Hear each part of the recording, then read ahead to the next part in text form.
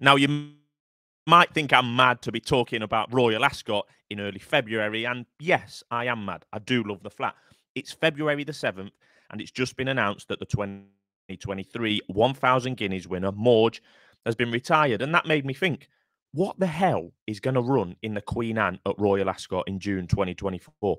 Are there any older milers left in the UK and Ireland? Honestly, because if you look last year, there was 12 horses ran in the Queen Anne last year, over a straight mile for 4-year-olds and older at Royal Ascot, the first race of the Royal Meeting. 7 of them have been retired. First, Triple Time, retired. Inspiral was second, retired. Modern Games, Chinde, Angel Bleu, Native Trail, Mutasarbeck and Lusail, retired. 7 of the 12 runners have retired. Third, Light Infantry has been sold to Australia and he's had his name changed. Berkshire Shadow and Cashew were big prices in that race last year, haven't ran since the height of the summer in 2023 and may or may not be retired for all I know. So I think that leaves us with just one horse that ran in the 2023 Queen Anne that is still in training in the UK. And that horse is 8-year-old Pogo, who was 125 to 1 for the Queen Anne last year and hasn't won a race of any description since October 2022. Elsewhere, the 2023's best 3-year-old miler, Paddington, he's now at stud, as is the 2,000 guineas winner, Chaldean. He's at stud. The best 3-year-old filly is also in the breeding shed. That's Tahira. She was second behind Morge in the 1,000 guineas, won the Irish 1,000 guineas, etc. A very, very good horse in her own right. But as always, or as usual with the Aga Khan, they do retire their 3-year-old fillies at the end of that season. So what milers are racing in 2024? That's the question. For the first time in a while, it could actually be the French that lead the way. They have Big Rock and Factor Cheval, both set to continue their careers on the track. And yeah, I honestly thought Big Rock was absolutely sensational in the QE2 on Champions Day at the back end of last season at Ascot in October. A performance that I thought deserved much more credit than it got at the time and since, to be honest. Yes, it was bad ground at Ascot that day in October. That often does happen, let's be fair. But a couple disappointed in behind, chiefly Paddington, but Big Rock won by 6 lengths, for God's sake, from the front, just dominating the race. Tahira was in third, a very, very good horse in her own right. And that makes the form, gives the form some substance, in my opinion. And this Big Rock absolutely smashed Tahira.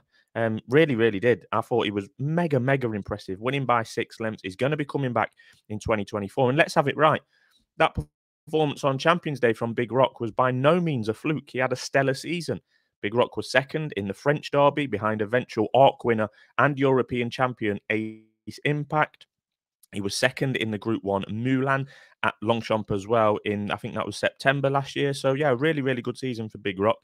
I mean, Royal Ascot fast ground might be a problem for any French horse, really, but Big Rock, but it would have been decent enough ground on French Derby Day, again, where I mentioned earlier, where he was second. They never let it get too quick on day one of the Royal Meeting, let's be honest. Big Rock would be a massive anti-post favourite in the Queen Anne. If I was pricing it up, that's without any doubt. I mean, there's no one pricing it up at the moment. I mean, we are 5 months away, but yeah, it would be big favourite for me. There is a chance that they might try 10 furlongs with Big Rock this year. They tried it last year in the aforementioned French Derby, where he was a very good second. But I think this Queen Anne market, or this older miler division, or the miling division generally in Europe, is absolutely wide open for the reasons that I mentioned earlier, with so many horses retired.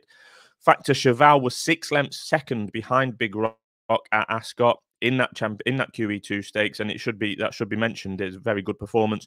This Factor Cheval posted 3 very solid efforts at the back end of last season without actually winning. He was second in the Sussex Stakes behind Paddington, and then he was third in the Mulan.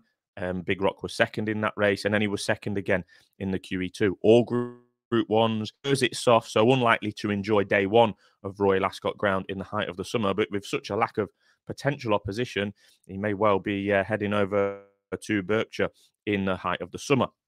Aldari and Charin might be 2 UK-based milers still hanging around, but we really are starting to scrape the barrel a little bit at this point. Neither Aldari or Charin have been anywhere near winning a Group 1 to this point in both of their careers, and both of them do prefer it on softer ground.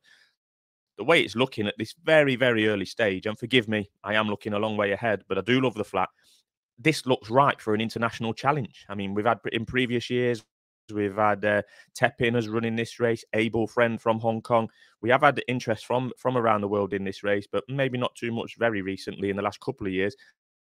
Does Hong Kong star Golden 60 fancy it? And many, many times over, Group 1 winner over in Hong Kong and the Far East.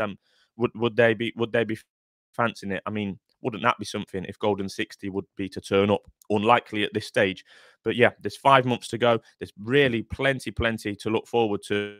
And yeah, already looking forward to the flat season here on Races Now. But do keep it here on the channel. We've got plenty of Cheltenham content. We've got Newbury coming up this weekend as well. So thanks for watching, and we'll be back soon here.